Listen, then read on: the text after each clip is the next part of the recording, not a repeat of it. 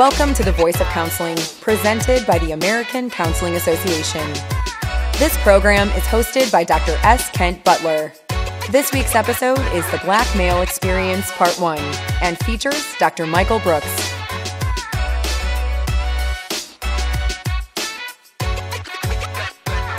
Welcome to the Voice of Counseling from the American Counseling Association.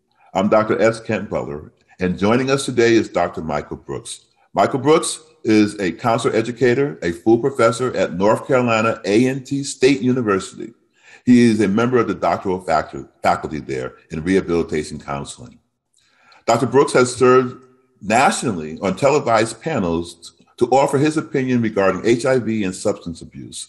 He has an extensive publication record in several counseling flagship journals, as well as publications in multicultural education and student affairs. Dr. Brooks has an edited textbook, Black Male Success, and has authored several book chapters. He has been the president of the Association for Multicultural Counseling and Development and also the president of the Alabama Association for Counselor Education and Supervision.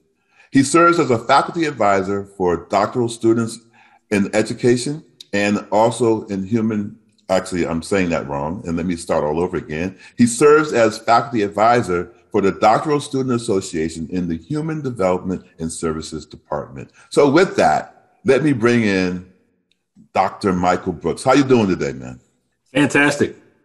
And thank you for the invitation to dialogue with you. It's always good to talk counseling with you, my friend, Kent Butler, President Butler. Yes. We've had many a conversation. And one of the things that I knew coming into this presidency was that I wanted you to be a strong part of the conversation. And with that, you are a co-chair for the Black Male Experience Task Force. And so what has that experience been like? And, tell me a little bit about what you got going on right now. Yes. So the experience has been, it's ebbed and flowed with intensities. It's been good to galvanize those who are concerned about Black men in counseling under one focus. It's been tough though in some ways, only because there's a looming sadness that we only have the time of your presidency to take advantage of this light. So how do you maximize the opportunity, make it important and impactful, and not be kind of like a Debbie Downer, but understand that this could come to somewhat of a slowdown. I'm not going to say a halt, but a slowdown, just because the next person in office may not have this type of emphasis. So if I'm being truly honest, that's my ongoing sentiment. I'm constantly reminding the other co-chairs, hey, we only have a year.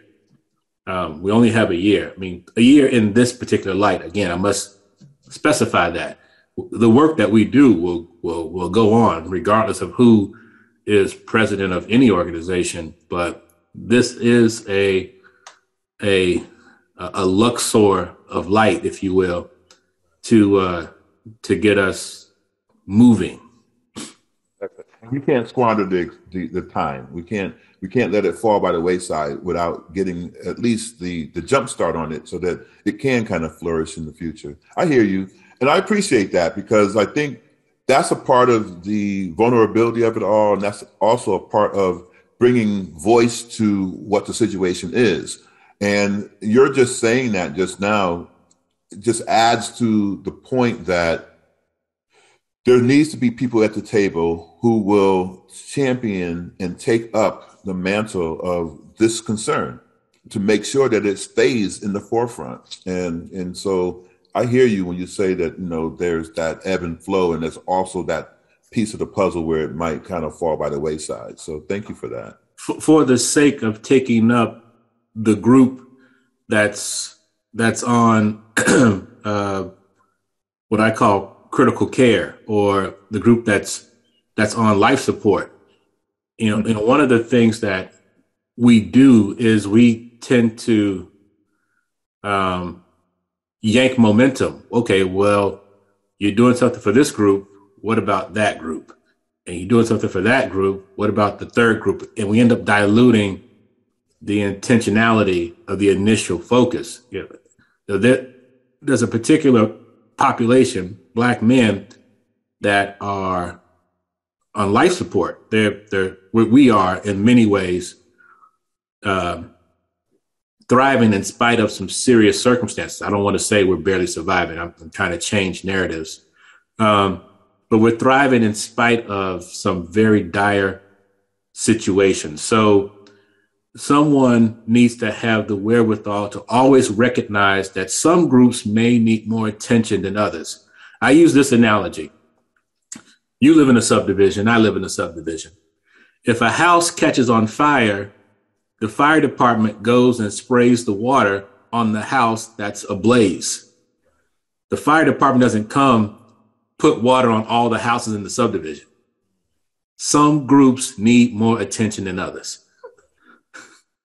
So with that, what are some of the biggest threats you think to Black males today? Just what I brought up, the absence, the absent-mindedness, the overlooking. Sometimes it's even our own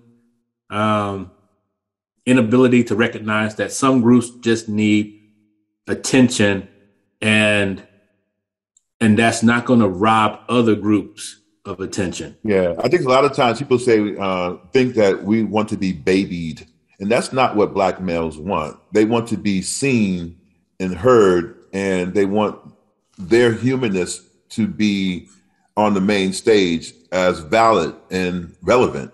And so a lot of times we get swept under the rug as being an afterthought, Yes. And a lot of times I think we are assumed that because we're also men, that we'll be okay. Yeah. In a real sense, we've been able to show resilience in being okay, but we haven't been okay. Right. I think we fake the funk in a very serious way. I think we show improve in a superficial way. When you peel back the onion layers, this is not okay. I think we've managed to outwardly survive or give the appearance of survival when it's really a hollow shell. So, Michael, from your perspective, how do we showcase that vulnerability without losing ourselves? Yeah. So I think that's a great question. I think counseling has to recognize that the one size fits all method just doesn't work. Okay. There are roughly 13 theories that are taught in the theories class. Each of the theories has relatively associated techniques that accompany them.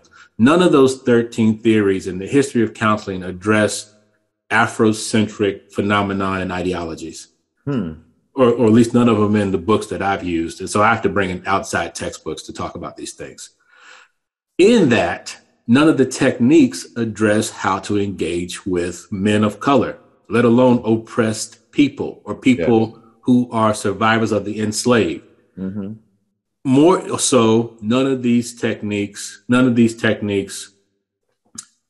overall, there may be some nuances, but none of them generally speak to men who suffer under these same living conditions, and on top of that are additionally victimized, marginalized, and traumatized. So we are a very specific group, and we desire some aspect of mainstream counseling that's going to address these specificities. When Hurricane Katrina came in 2005, KCREP decided that we would have a better, stronger, systemic emphasis on trauma. That trauma became a part of the KCREP standards.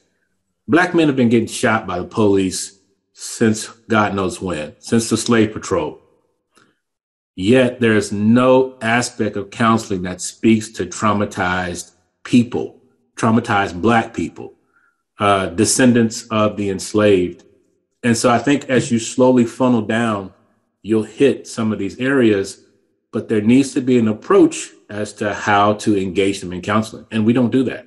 So, when you said that just now, it made me think. So you talked about Katrina, and you talked about sometimes that even being still a Band-Aid, right? Because even in that working with Katrina, there are intersectionalities of people, Black males being one of them, that is not being serviced, yet you still putting this Band-Aid on the Katrina aspect of it all. Right. And so, but I brought up the natural disaster and Katrina in particular, because it showed that counseling as a profession can have a response. Counseling is very capable of responding to the needs of people. Wow. I mean, we could go down the list. Mm-hmm. If you don't like Black males, have a response to children who are traumatized by police shootings.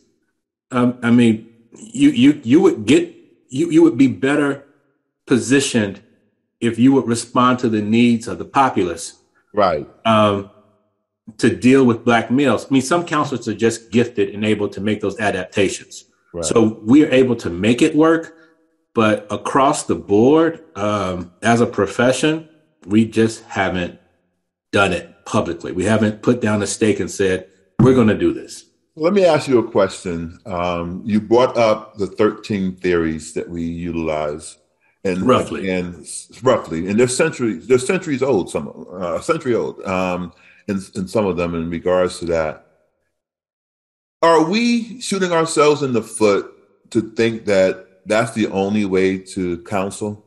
And is there a need for a more current theory of choice that counselors can gravitate towards that will support what you're talking about in terms of working with different clientele? I'm sure there are ways to make the current structure work.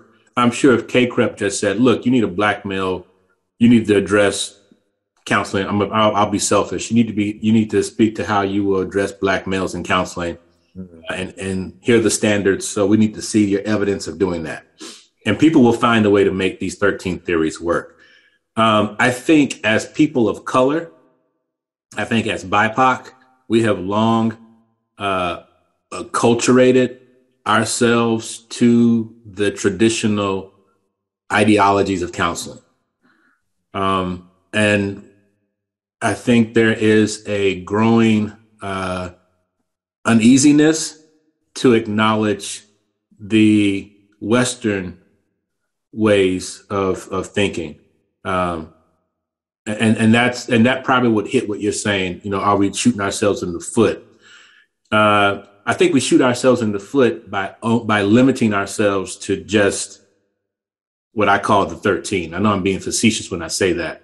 And I think some of the textbooks kind of ram all the other more modern progressive theories in like the last chapter.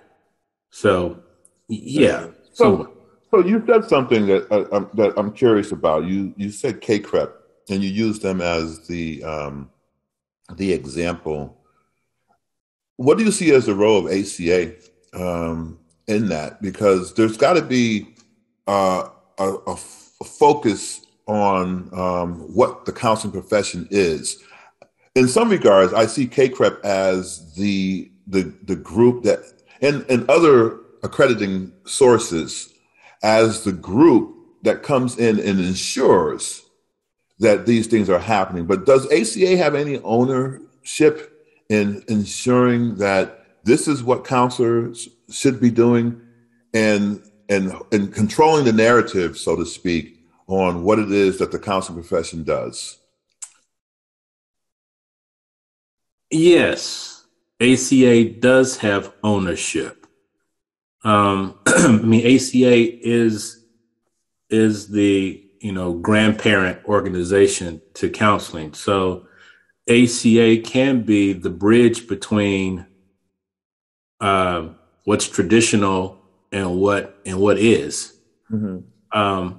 So ACA can take on that role. ACA should take on that role. I think ACA has never been comfortable being controversial and being provocative. And that, I think counselors, to a certain degree, are somewhat uneasy about being those things. So ACA, in some ways, reflects what its members or who its members are.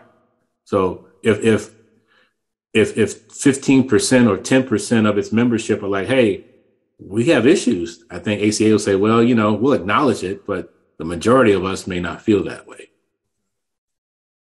So, Mike, what suggestions would you have for those counselors who have a desire to work with Black males? Yes. What I want to say is, one, I think they need to be somewhat, there needs to be an understanding that working with Black males may not be a popular topic. It may not be one that's going to have a lot of flash. So there needs to be some acknowledgement to the effort to kind of go places where people aren't necessarily going to gather, but to understand that getting into the work of the margins is sometimes just as important as working in the more popular areas. So I want to just say that up front. The suggestions, though, would be to embrace all forms of masculinity, to not limit yourself to what one believes a Black male is or could or should be. I think that's how we got here, is by making broad statements and broad assumptions about Black males. And then I think it's almost as simple as the multicultural competencies and social justice standards. Investigate your attitudes, beliefs, behaviors, and how these things manifest themselves from a point of privilege or from a point of opportunity, and make adjustments. What attitudes do you have about Black men? What do you do to address those attitudes as a counselor? And then how do you infuse those into your counseling? What do you know about Black men or about Black culture? How do you demonstrate this outside of your counseling life? And then again, how does that knowledge infiltrate and play a place in your counseling practice? How much practice do you give to Black men? In all of our variety and differences. Hey, can you tease that out a little bit? Because I mean, one of the things when you first said that, the different intersectionalities within the Black male, what do people need to be looking out for? I mean, can you kind of give a sense of that definition of what a Black male is? Because I think a lot of times we do one-dimensionalize a Black male, right? So what are the nuances of the Black male from your perspective? Everything from Virgil Abloh, may he rest in peace, to Dennis Rodman, to Barack Obama, to the guy that cuts my hair. I just think you need to remove the limits from what a Black man can or cannot be. Okay. So just let me ask you this: with the names that you just rattled off just now, people will stereotype the Black male just from those names there. That's dangerous. How do you separate or move away from that and say, yes, I want you to be like a Barack Obama, like a Virgil. I want you to be like these individuals, but understand that they were complicated beings. But that's why I also mentioned the barbershop guy. Yeah. And that's why I tried to get away because I know those are famous people, but Virgil's in fashion, and you don't associate Black men necessarily with fashion unless you know about the history of fashion, which I don't think a lot of people do. Barack Obama's biracial. But he identifies as a Black man, so that makes him very complex and special at the same time. So yeah, I see your point that there are complexities even within the popular Black men, but we're not just all that. And so what comes with those guys, in particular, the Virgil and Barry O, so to speak, is the assumption that we can all be that. But I don't know if we all want to be that. And so we shouldn't be counseled as that. I'm just as black as Allen Iverson. That doesn't mean I want to be him, and I don't think he wants to be me. And so we shouldn't be treated necessarily as if we can be one another. We should be allowed to define who we are. We should be allowed to, we should be treated as, because we are defining who we are, and accepted as such. Let me ask you a question. Do you see men from other intersectionalities being able to find themselves in that same narrative? Or are we seeing black males being isolated in that same narrative? I think in some ways men can be caught up in that same box. Tavis Smiley years ago once said, though, the difference is, when white America catches a cold, black America gets pneumonia. So we don't have the same bounce back, if you will. The stereotypical type situation. Yeah, the impact of the levels to which we could suffer are a lot more extreme by being in this isolated place. I hear you. So how does that kind of play out? So if you were to do a case scenario of a white male and a black male, what typically ends up happening in those privileged or marginalized spaces for either? It starts at the beginning. It starts in the classroom. There are conversations that somebody can have, and they can see themselves being included in the conversation. And the other person would say, I have no place in this. I'm constantly having to be bilingual in some ways. Don't see me. Yeah, the invisible man. Was it Ellison? Yep. I have to constantly just. I'm in the room, but you're not talking about me. You're not talking about anything that I relate to. I get what you're saying because I see it. I may drive by it. Yeah.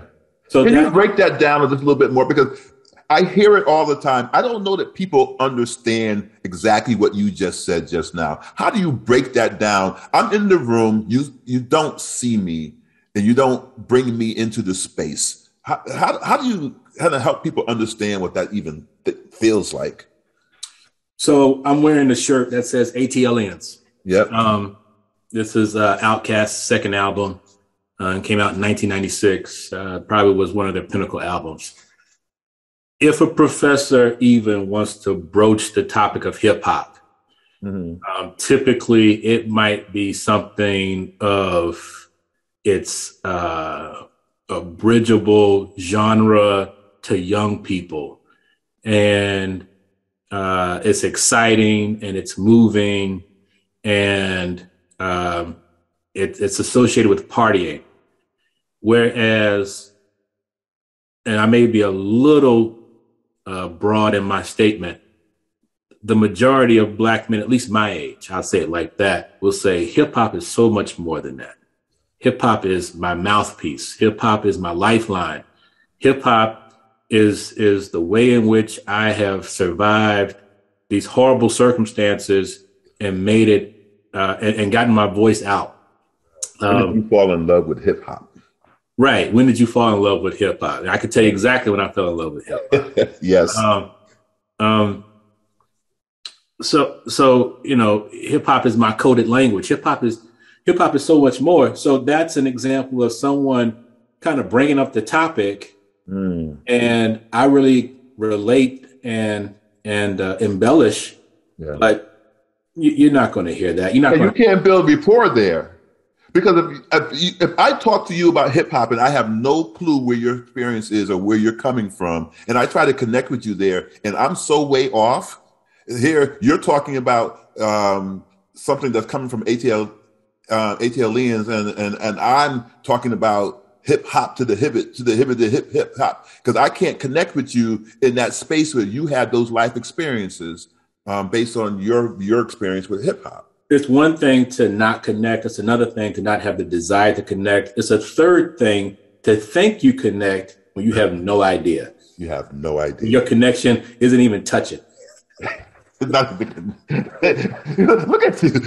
I love that. I love that. That's not even touching. Not even touching. Right. That's not even what is it, kinesthetics or whatever that thing, that little well, you know, if you have a positive and a negative and it's strong enough, they'll reach out to each other. You're actually magnets. You're actually magnets opposite of each other, can't connect. Right. Wow. You said more than a word right there. So from the Black male experience, you've just kind of acknowledged how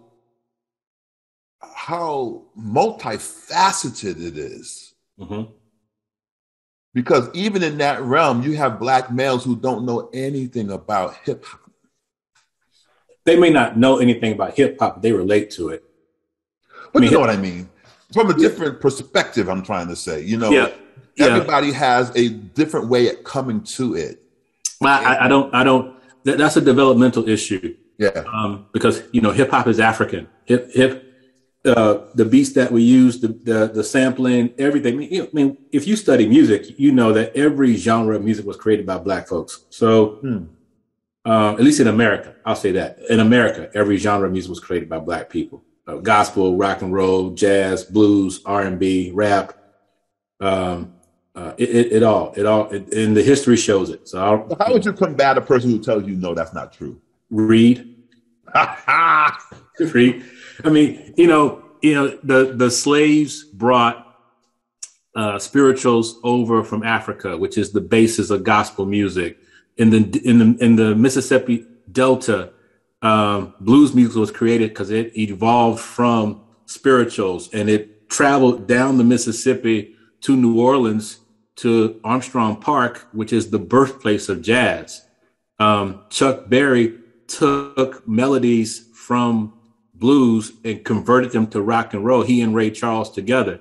Hip hop was created on Sedgwick Street in Queens, in the basement of the YMCA, where people took disco records and found the break beats and made them into songs. So that's how I know.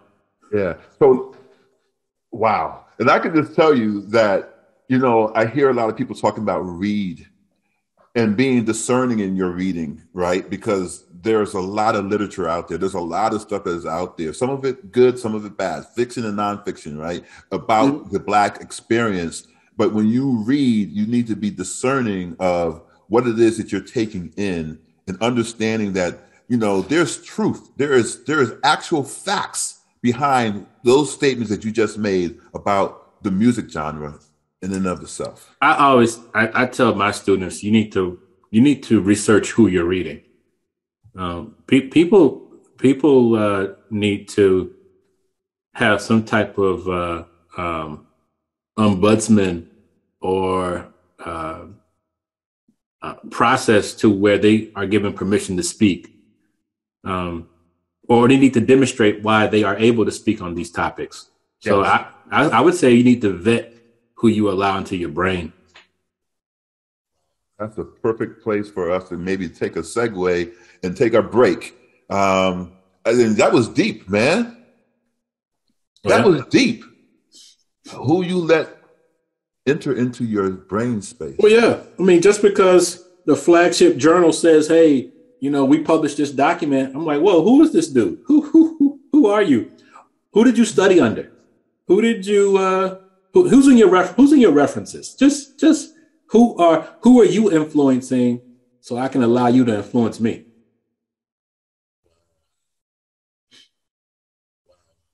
Yeah. Who and also again, who are you influenced by so that I can allow you to even come into my space? Because that's right, because you can bring in a bunch of nonsense and then still be lost. Right. Wow. A perfect place to stop right now. And so thank you, Mike. We're going to come back to this after the break. This is The Voice of Counseling, and I'm Dr. S. Kent Butler, and we're here with Dr. Michael Brooks, and we will be back with you shortly. Counselors help positively impact lives by providing support,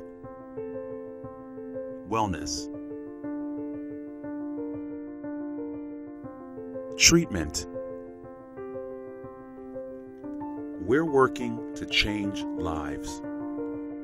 We are creating a world where every person has access to the quality, professional counseling, and mental health services needed to thrive.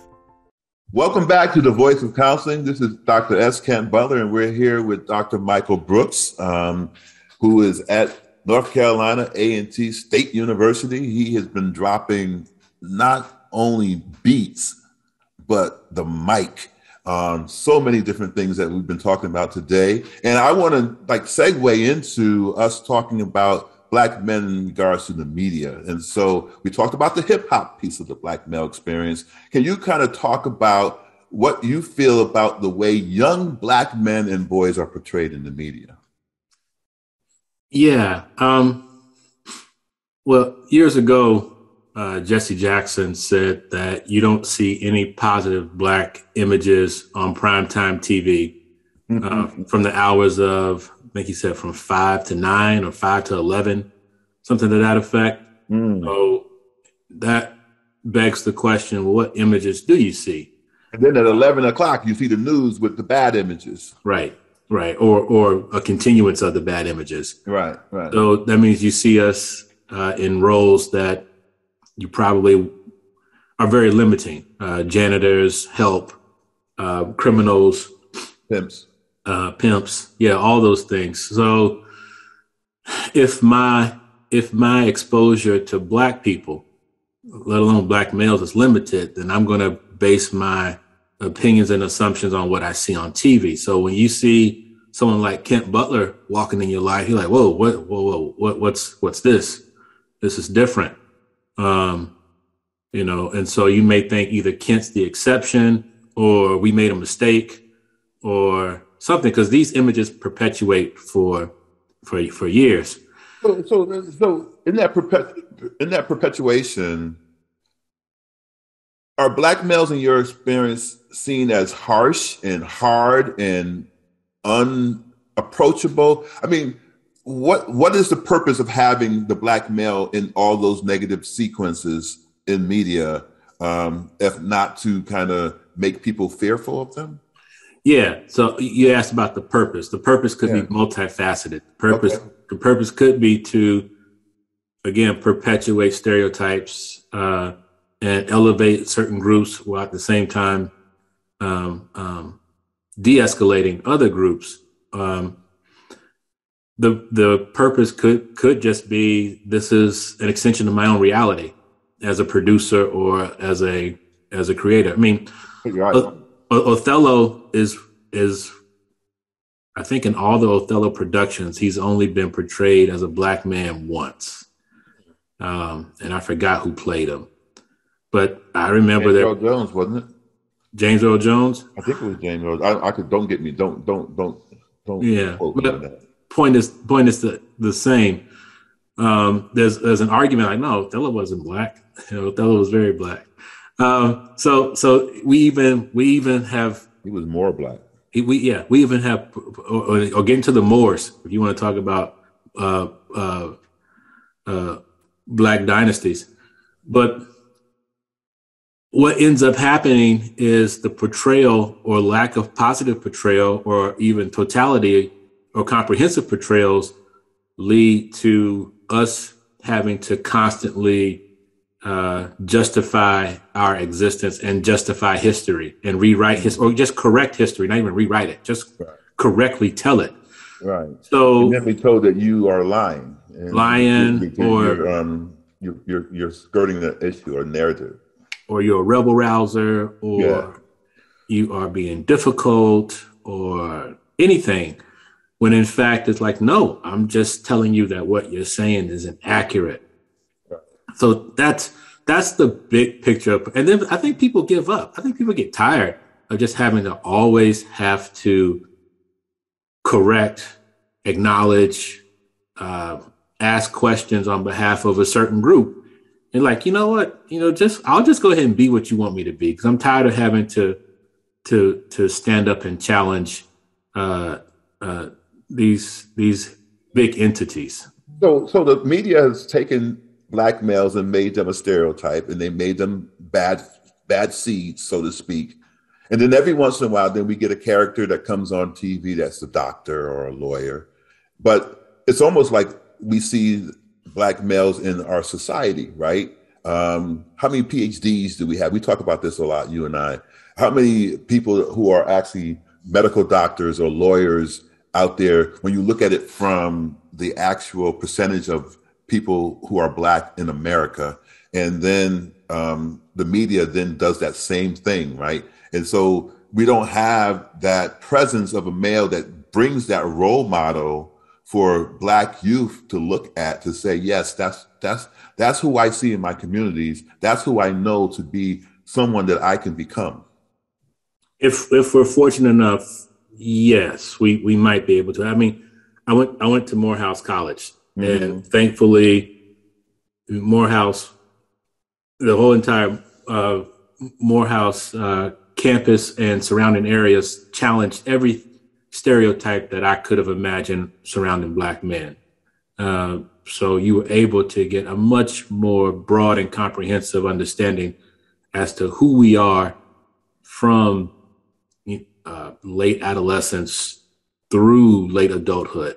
Right. And it goes back to what you said earlier about, who are you listening to? Who are they referencing? Who is influencing them so that you can have that perspective as well?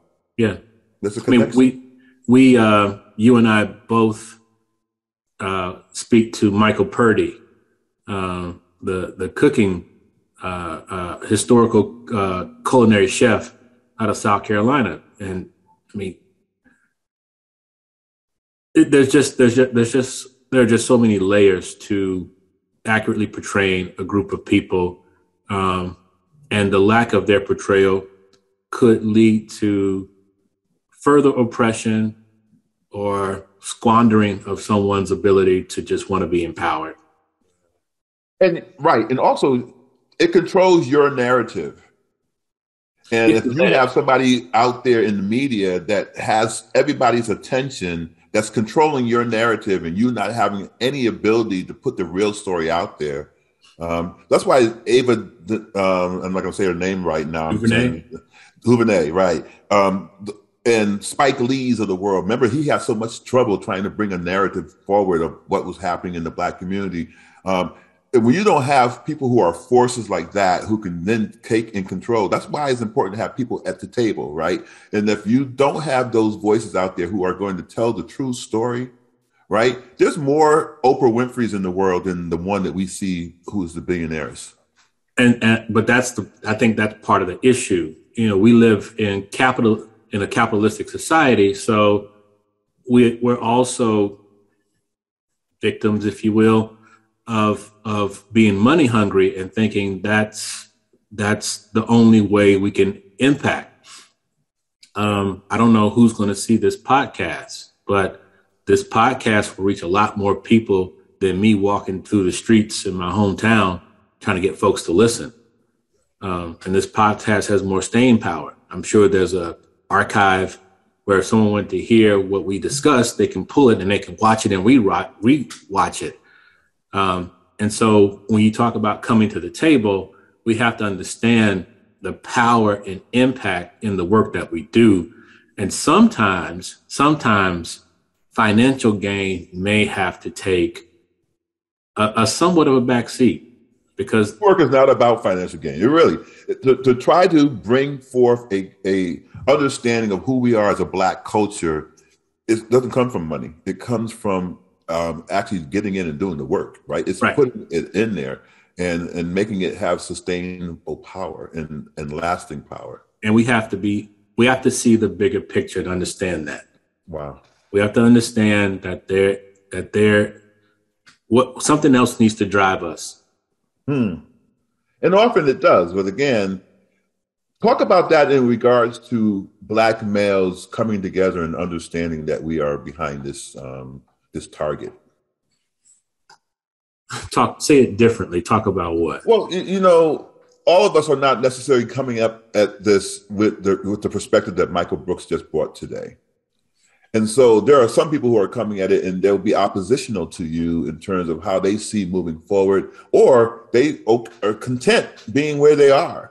So how do we bring all those voices to a table to help them see how society has really put Black males at a disadvantage? That makes sense? I think so. I may not have the answer for that, though, because I didn't come up, quote unquote, this way. I just realized that the issues were bigger than me. And I think I had a realization that if I don't speak to issues, and I'm not even sure if I'm doing it the best way, but if I don't at least try to speak to these issues, then I don't think many people will. That's talking about how you as a Black male found your voice. Okay. And when you were able to take that stage, right? And when you were able to say, listen, I do have some influence here. Well, yes and no. I mean, I didn't have a desire to do scholarship in diversity, so to speak. That was not my intent.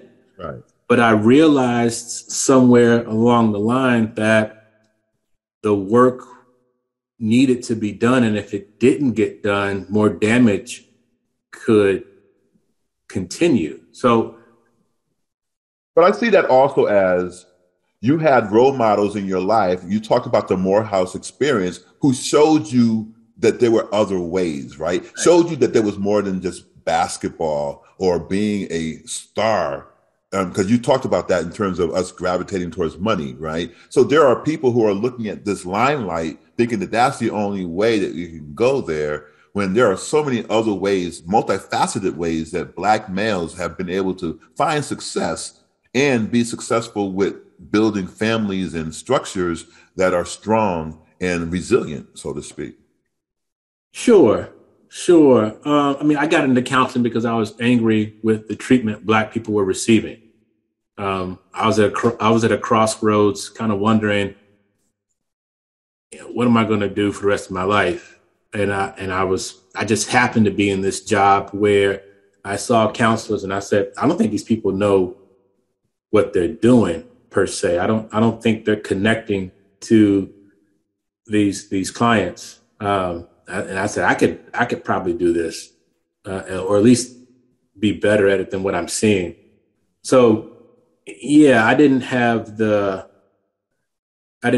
polish, or I didn't have the ability to articulate how that would play out 25 years later.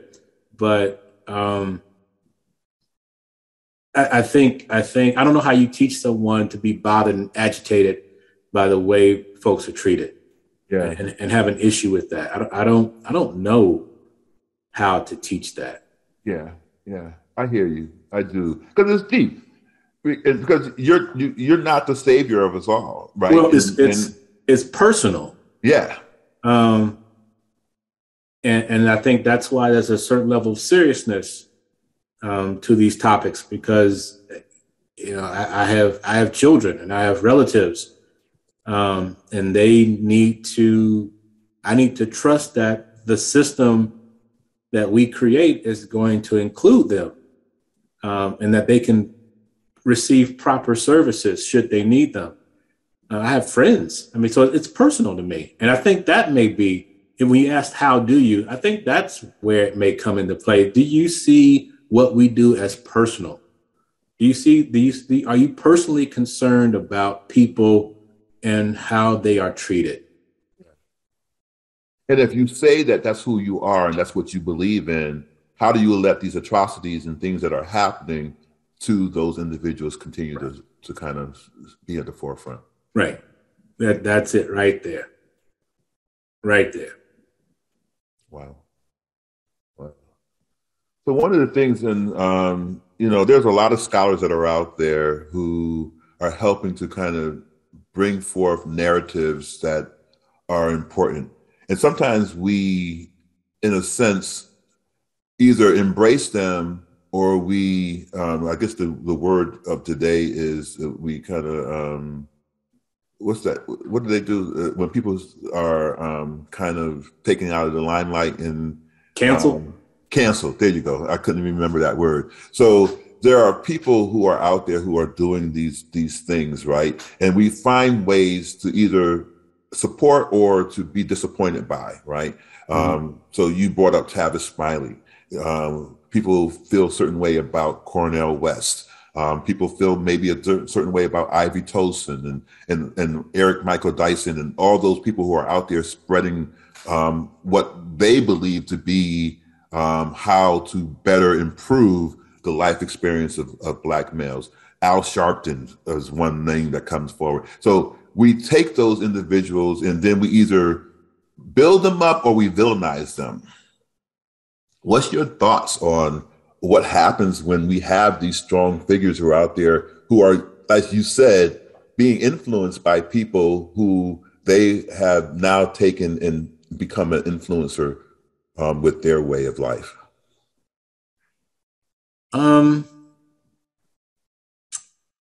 I think, well, let me first respond to cancel culture. Yeah. Cancel culture, I think, has morphed into something that's beyond a simple protest. Mm-hmm. And I think you have to give people space to rehabilitate. And sometimes, in cancel culture, you remove that. But also, people are getting lambasted for things that they did decades ago.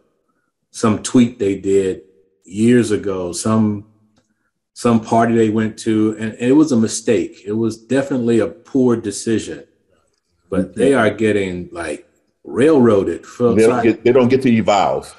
It's almost like the prison system, right? You send somebody to prison telling them that they're going to be rehabilitated so they can come back out. But yet when they come back out, you continue to use that experience that they went to the prison to keep them from being able to find success.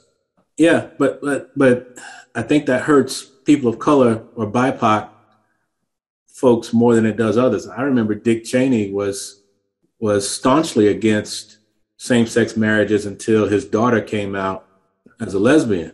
Yeah. And then he said, well, I think I have a change in heart here, but there was no cancellation of Dick Cheney. Right. So I think we need to find a better way to measure mistakes and errors.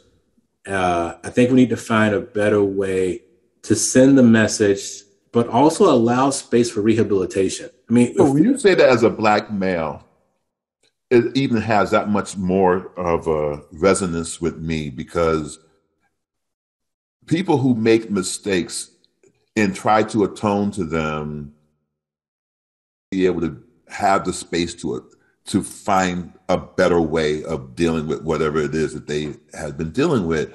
And we don't give them that. Yeah. I mean, get some help. Get some help for folks. Give them help. I mean, counseling is a great way. Mm-hmm. Counseling is one of the great ways that we can get them there. Exactly. But I guess, Maya Angelou said, when someone shows you who they are, believe them the first time, right? But I think there's got, according to what you're saying right now, there's also got to be a way to help them find another way to show you who they are. I mean, people show us who they are, and that may not be their ideal self. Then there's no place for rehabilitation. Yeah.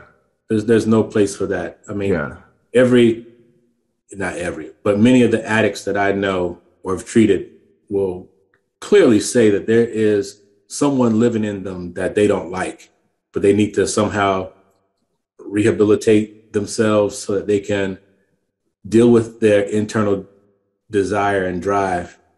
And they need space to do it. Yeah. That's good. That's good. And it just goes to show how deep all of this is and why it's important to have these difficult dialogues around all of this, because that's going to help us change our perspective and see the world differently. It doesn't mean that we have to agree, but it does mean that being open to hearing somebody else's narrative might give you a different perspective of how you see them in the world. I also think if you understand that these issues are complex, then as counselor educators, we can't be about one size fits all, rush job, sprint to the finish, training programs. We have to somehow realize that we may need either more depth or more breadth to train our counselors, which I think feeds the other end. It makes counseling more exclusive. Wow. Again, mic drops from Mike. Hey, look at that. Mic drops from Mike. Mic drops from Mike. There you go. All right.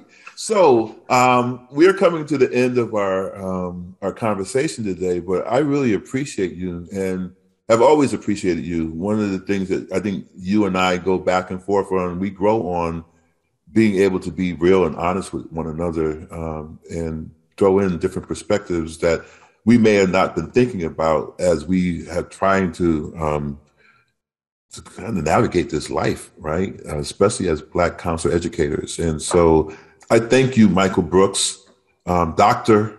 Michael Brooks, full professor, North Carolina A&T State University. You are the man. Again, say the name. How you say the name of that shirt again? ATLians. It's the ATLians. ATLians. All right. ATLians. ATLians. Yep. And so you shared a way that we can kind of move forward, understanding men from a different, especially Black men from a different perspective. So this has been The Voice of Counseling. I am Dr. S. Kent Butler. Today we had the phenomenal Dr. Michael Brooks, and we're out for the day. And so thank you, and we'll see you next time. ACA provides these podcasts solely for informational and educational purposes. Opinions expressed in these podcasts do not necessarily reflect the view of ACA. ACA is not responsible for the consequences of any decisions or actions taken in reliance upon or as a result of the information and resources provided in this program.